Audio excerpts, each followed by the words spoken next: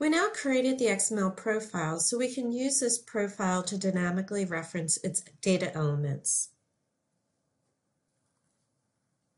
We learned how to use the set property shape earlier, so let's set a dynamic output file using the set property shape.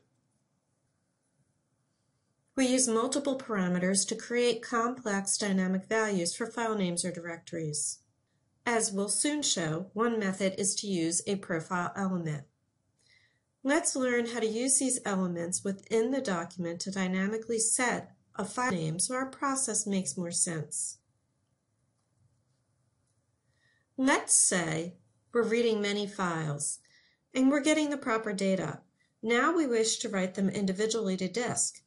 So the naming convention makes it easy to understand what is contained in each file. In the earlier process execution, the file names were simply using a timestamp marked in milliseconds. Using this naming convention really doesn't tell us much about the data contained in the files. Now let's observe these file names. If we could use this naming convention, we understand the file's relative context. We could get more complex, but even with this simple naming convention, we understand which document the account is for. Let's think about where this name came from. Somewhere in the data, there is a reference to the company name. We can refer to this element by using a profile. We are using the XML profile earlier and simply use the set property shape to pull in the profile element. Now I'm going to show you how to set a dynamic file name based off an XML profile that we just created. This is activity number 10 in your book. We're going to set a file name and test our process.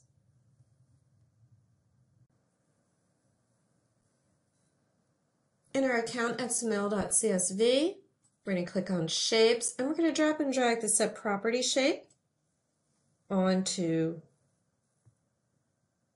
the canvas.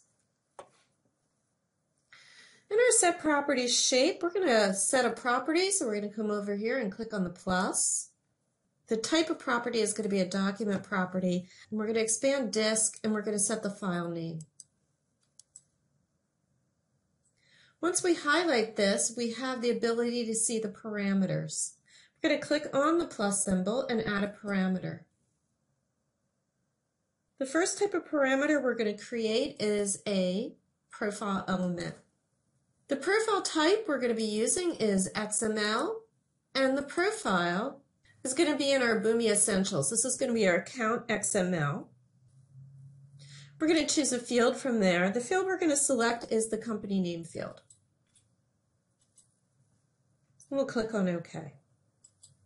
This is going to give us the company name. It's going to be dynamic, but we always want to have the same extension on it. So what we're going to do is create a static extension because it's always going to have the same extension. We're going to click on the plus. We clicked on the plus. It defaulted to the type of static, which is what we want, and we want it to be type XML.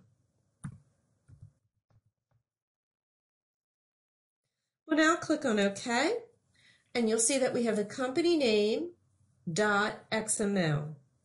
We're going to click on the OK button. Now we're going to bring this up. If we were to run it the way it is right now, it'll go out and get the FTP, it'll get our information, our files, and then it'll write them to disk. This particular item here in the middle does not get executed. Is to move the line from the disk and attach it to the set properties, and then attach the set property shape to disk. So now we have the start, the set properties, and then disk. We're going to give it a run.